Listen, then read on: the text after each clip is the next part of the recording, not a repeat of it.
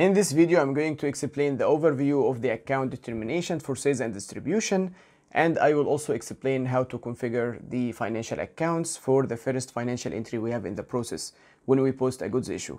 And as usual, if you would like to know the exact details I'm going to explain in the video, you can check the video chapters in the description, and you can also click on any link to go directly to the point you are interested in. Before we start, I want to say thank you to everyone who decided to support the channel by joining the channel membership program. Thanks to you, I am now able to spend more time in making more videos for this channel. And I have also created some member exclusive videos, and I arranged all of them in a playlist. So I will leave you a link to the playlist here. You can check it to see all the member exclusive videos. And to anyone else who is interested in supporting the channel, you can do so by joining the channel membership program. I will leave you a link in the description.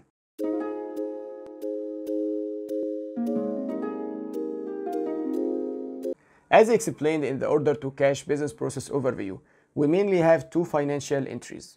First, when we post a goods issue, and the second is when we post the billing document. For the goods issue financial entry, we have a debit to the cost of goods sold account and a credit to the inventory or the stock account. And there are some cases when we actually don't post directly to the cost of goods sold, but instead we post into an intermediary account, and then we post the cost of goods sold only when we do the billing document. But this is not the standard configuration. So for now, let's just consider the standard one, which is a debit to cost of goods sold and a credit to the inventory account. Now, this financial entry follows exactly the same configuration as account determination for materials management. So the accounts are determined based on the valuation class in the material master data and the configuration we maintain in OBYC. And if you didn't understand what I just said, then you can check the playlist I created on account determination for materials management. I explained everything in details, so check the playlist. The cost of goods sold account is maintained under OBYC, GBB, transaction VAX, and the inventory account is maintained under OBYC, BSX. And this is all regarding the financial entry for goods issue. Now, regarding the second financial entry we have in the process, when we post billing, we mainly have two financial accounts. We have a debit to the customer or the accounts receivable account, and we have a credit to the sales revenue account.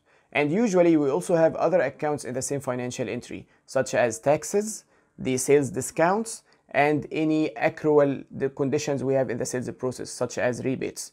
And I will explain in detail what this is later. Now, regarding the customer or the accounts receivable account, this is coming from the reconciliation account we maintained in the customer master data. And yes, I already explained everything related to the reconciliation accounts in other videos before. So I will leave you a link here. You can check them to understand what is a reconciliation account and how can we configure it and maintain it in the master data of the customers and vendors. Regarding all the other accounts we have in the financial entry when we post the billing document, this is where we need to learn how to configure the account determination for sales and distribution. And this is what I'm going to explain starting the next video. So if you are interested, don't forget to subscribe to the channel and activate the bell so you are notified when the next videos are published. Also, don't forget to leave me your comments on this video. Let me know if you want me to add anything to the process I'm going to explain. Thank you for watching, and I'll see you again soon.